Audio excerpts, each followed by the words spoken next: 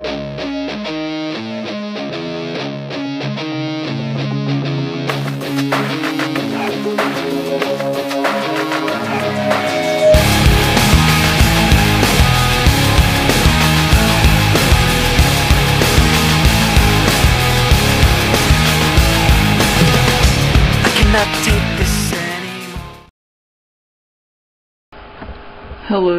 YouTubers. Today I'll be teaching you how to delete a hidden folder off of Windows Vista. What you first need to do, just to make it a bit easier, is find your hidden folder, right click it, go down to Properties, and just change it back to its original look, just so you can just so it'll be easier. Okay, so here we are.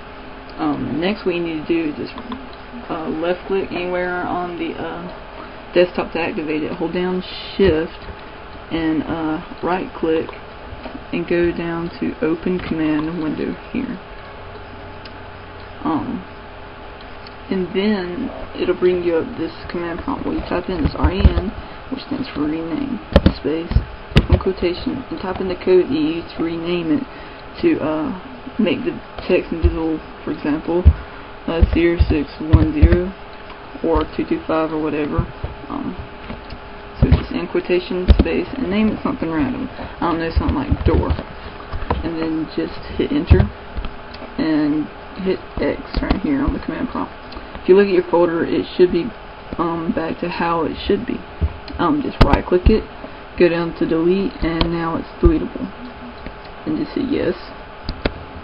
And so basically all you did was rename it the hard way. And yeah, so thanks for watching my video. Subscribe, comment, rate, and yeah, I'll have future videos coming out. Thanks for watching.